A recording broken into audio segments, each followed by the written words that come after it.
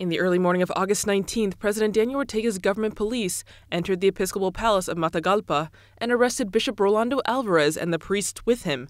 The bishop had been facing persecution since May and was arbitrarily put under house arrest for 2 weeks. They've taken everyone away. They left one priest, as I said.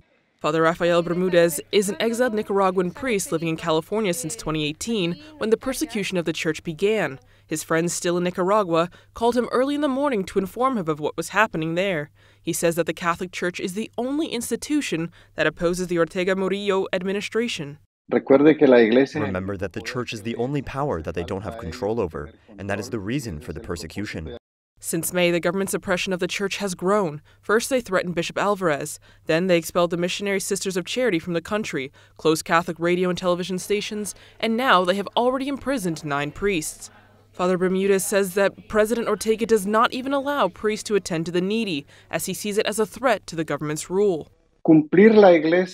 Fulfilling the church's works of mercy is a crime since the government is not the one doing it. For their part, Nicaragua's neighbors have spoken out about these arrests. For example, in a communique, the Archbishop of Panama condemned the heinous facts surrounding this arrest. He described them as a cause for alarm and pain in the whole Latin American church.